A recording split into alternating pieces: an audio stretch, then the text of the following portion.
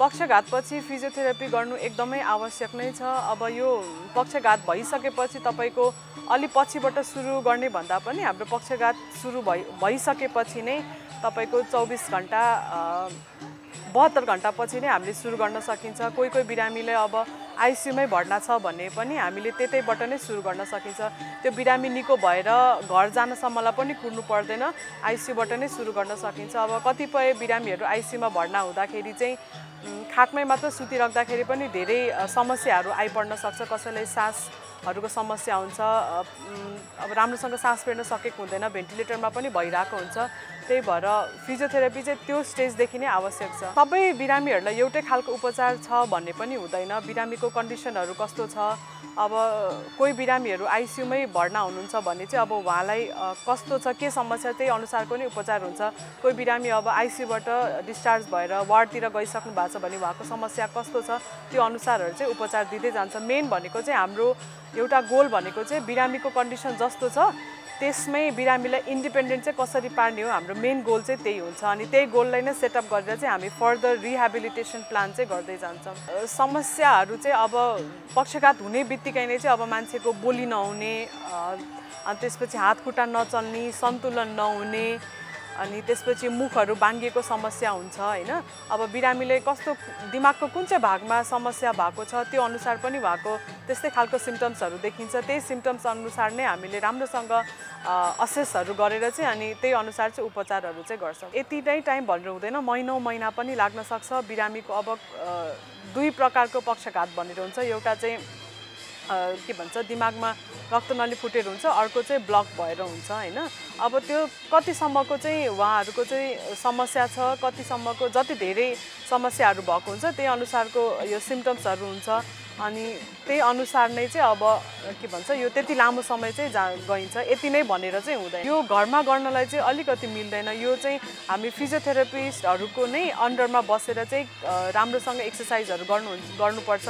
अब सपोज बिरामी आज आउनु भएर आज यति एक्सर्साइज सिकायो त्यही म घरमा गर्छु भनेर चाहिँ गर्न सकिँदैन। त्यसले चाहिँ राम्रोसँग चाहिँ किनभने एउटा एक्सर्साइज सिकायो त्यो तरिकाहरू मिलेन भने चाहिँ एक्सर्साइजहरू गर्ने तरिका मिलेन भने चाहिँ राम्रो रिजल्टहरू पनि आउँदैन। त्यो कारणले गर्दाखेरि चाहिँ यसलाई आफूले घरमा चाहिँ गर्न मिल्दैन। फिजियोथेरापी सेन्टरमा गएर फिजियोथेरापिस्टहरूको अन्डरमा बसेर चाहिँ गर्नुपर्छ। अझ ज्यादा हुन्छ भन्दा पनि अब मान्छेको हामीले मेन भनेको चाहिँ बिरामीलाई उभिन सक्ने, हिँड्न सक्नेसम्म हाम्रो मेन एउटा गोल हुन्छ हैन। अनि अब उहाँलाई एक्सर्साइज सिकाएर बिरामीहरूलाई घरमै गएर गर्नुस् भन्यो भने चाहिँ कस्तो हुन्छ, सही तरिकाले गरिँदा पनि गरिँदैन, सही तरिकाले गरिएन भने चाहिँ अब पछि गएर चाहिँ हिँड्नेमा अलिकति समस्या आउँछ। त्यसले गर्दाखेरि ढाड दुख्ने समस्या हुन्छ, धेरै समस्याहरू चाहिँ आउँछ। त्यसको कम्प्लिकेसन छुट्टै आफ्नै हुन्छ। 29 अक्टोबर विश्वभर पक्षघात दिवस भनेर मनाइन्छ र यो वर्ष पनि अरू पहिलाको वर्ष जस्तै हामीले न्युरोलोजिस्ट, न्युरोसर्जन्स र सबैजना नेपाल स्वास्थ्य पत्रकार सङ्घ र विभिन्न अस्पतालहरू मिलेर विशेष गरी नेपाल पक्षघात सङ्घको नेतृत्वमा हामीले यो विश्व पक्षघात दिवस मनाइरहेका छौँ र यसकोमा हाम्रो बिहानको कार्यक्रम हामी दिनभरि नै यसलाई मनाउँदैछौँ र वर्षभरि नै यसलाई मनाउँदै गरिरहेका छौँ।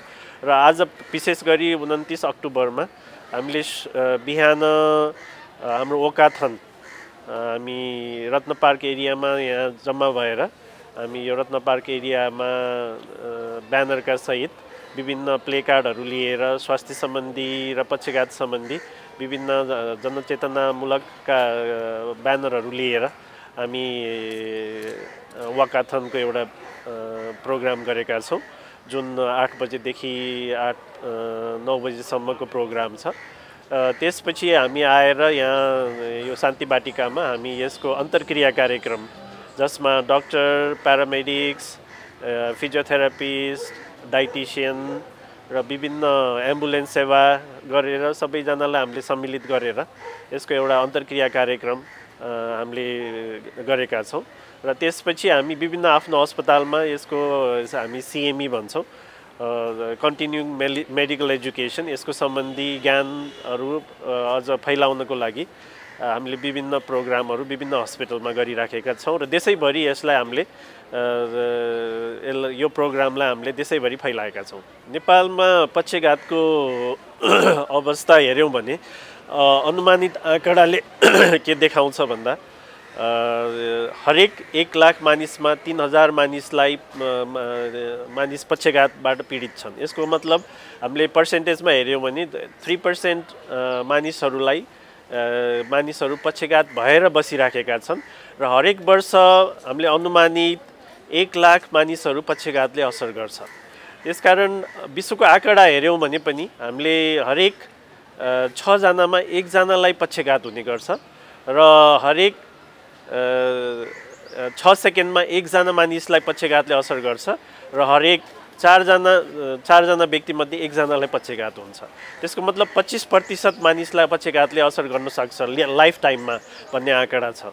यसको विभिन्न कारणहरू छन्। पक्षघात हामीले हेऱ्यौँ भने यसको कारक तत्त्वहरू विशेष गरी ब्लड प्रेसर, हाइपरटेन्सन, मधुमेह, डायबिटिज, चुरोट खाने, रक्सी खाने, मद्यपान, धुम्रपान, हाम्रो निष्क्रिय जीवन पद्धति र अहिलेको लाइफस्टाइल जीवन पद्धति अहिले बदलिँदो लाइफस्टाइल जहाँ फास्ट लाइफ, फास्ट फुडहरूको हामीले सेवन गर्छौँ। यो सबै कारक तत्त्वहरूको मिश्रित रूपमा मानिसलाई चाहिँ यो पक्षघात हुने गर्छ किनकि यो सबै कारणहरूले गर्दा ब्रेनको नसाहरूमा रगत जम्मा हुन्छ अथवा रगतको नसा फुटेर र पक्षघात हुन्छ। त्यसकारण यी सबै कारक तत्त्वहरू चाहिँ हामीले समयमा नै यिनीहरूलाई कन्ट्रोल गऱ्यौँ भने 80 देखि 90% पक्षघातको केसहरू हामीले घटाउन सक्छौँ। त्यही कारक तत्त्वहरूलाई हामीले यसलाई हेर्नु जरुरी छ। कुनै मानिसलाई हाइपरटेन्सन, ब्लड प्रेसर छ भने त्यसलाई समयमै पहिचान गरेर त्यसको उपचार गर्नुपर्छ, प्रेसरलाई कन्ट्रोलमा राख्नुपर्छ र जनमानसमा भएको प्रेसरको औषधि खानु हुँदैन भन्ने जुन जनचेतनामा कमी छ त्यसलाई हामीले चाहिँ पब्लिक अवेरनेस गरेर जनचेतना बढाउनु जरुरी छ। त्यस्तै गरेर डायबिटिज, मधुमेहलाई कन्ट्रोल गर्ने, चुरोट नखाने, मद्यपान नगर्ने, जीवन पद्धतिलाई सक्रिय बनाउने र मोटोपना घटाउने, साथै मुटुका यदि बिमारीहरू छन् भने मुटुको सही उपचार गर्ने, यो सबै गर्न सक्यौँ भने हामीले पक्षघातको धेरै मात्रामा हामीले बच्न सक्छौँ। हामीले आँकडा हेऱ्यौँ भने यो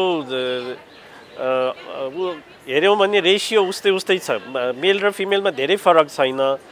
धेरै जसो हामीले के देख्छौँ भन्दा 40-50 भन्दा अगाडि, मेनोपज भन्दा अगाडि चाहिँ केटा मान्छेमा बेसी देख्छौँ, तर मेनोपज पछि केटी मान्छे र केटा मान्छेमा बराबर जस्तो सङ्ख्यामा यसले असर गर्छ आँकडा। तर हाम्रो समाजमा के छ भन्दा केटी मान्छेलाई असर गर्दा उनीहरूलाई अस्पताल ल्याइँदैन र केटा मान्छेमा यही बिमारी हुँदाखेरि उनीहरू अस्पताल आउँछन्।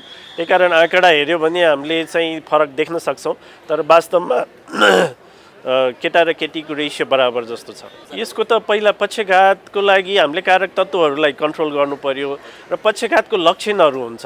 जस्तै पक्षघातको लक्षणहरूमा हामीले छोटकरीमा भन्दा यसलाई सहज बहस भन्छौँ। भनेको कुनै मानिसलाई अचानक सन्तुलन गुम्न गयो, हिँड्दै सन्तुलन गुम्न गयो, बोली लर्बरायो, हात खुट्टा कमजोरी भयो, आँखाको ज्योति कमजोर भयो र त्यसपछि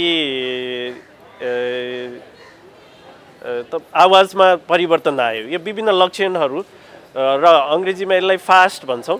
अनुहार बाङ्गिनु र हात खुट्टा कमजोर हुनु र बोली लर्बरिनु, यदि यी लक्षणहरू कुनै पनि देखियो भने तुरुन्त अस्पताल आउनुपर्छ। किनभने यसको समयमै हामी 4.5 घन्टाभित्र अस्पताल आयौँ भने रगतको नसा ब्लक भएको अवस्थामा हामीले रगत औषधि दिएर त्यसलाई पगाल्ने औषधि दिन सक्छौँ र तपाईँ कमजोर भएको आधा साइड प्यारालाइसिस भएको तुरुन्त सुधार पनि हुनसक्छ। त्यसकारण यसमा समय मूल्यवान छ र समयमै तपाईँ अस्पताल आउन सक्नुभयो भने पक्षघातबाट बच्न सक्नुहुन्छ भने यो एकदम ठुलो मेसेज चाहिँ जनमानसमा जानु एकदम आवश्यक पर्छ। यो जुन हामीले कुरा गऱ्यौँ प्रेसर कन्ट्रोल, सुगर कन्ट्रोल, अब हामीले लाइफस्टाइल चेन्ज, यिनीहरूको लागि खासै हामीले सुरुदेखि नै हामीले यसलाई मोटोपना घटायौँ, यो सबै गऱ्यौँ भने हामी स्वस्थ रह्यौँ भने पहिला त रोगै हुँदैन। Prevention is better than care भन्छ रोग हुन नदिनु नै पहिलो हाम्रो प्राथमिकता हुन्छ। तर यदि रोग लागिहालेमा पनि पक्षघात भइहालेमा पनि हामीले तुरुन्त समयमा उपचार गऱ्यौँ भने यसको रगत जुन पातलो गर्ने औषधि छ समयमै हामी गर्न सक्यौँ र त्यो ढिक्का पगाल्ने औषधि अलिकति महँगो पर्छ, 60-70 हजार पर्छ। तर अरू औषधिहरू जुन रगत पातलो गर्ने लामो समय खाने औषधिहरू चाहिँ नियमित खायौँ भने यो पक्षघातबाट फेरि हुनबाट हामी बच्न सक्छौँ।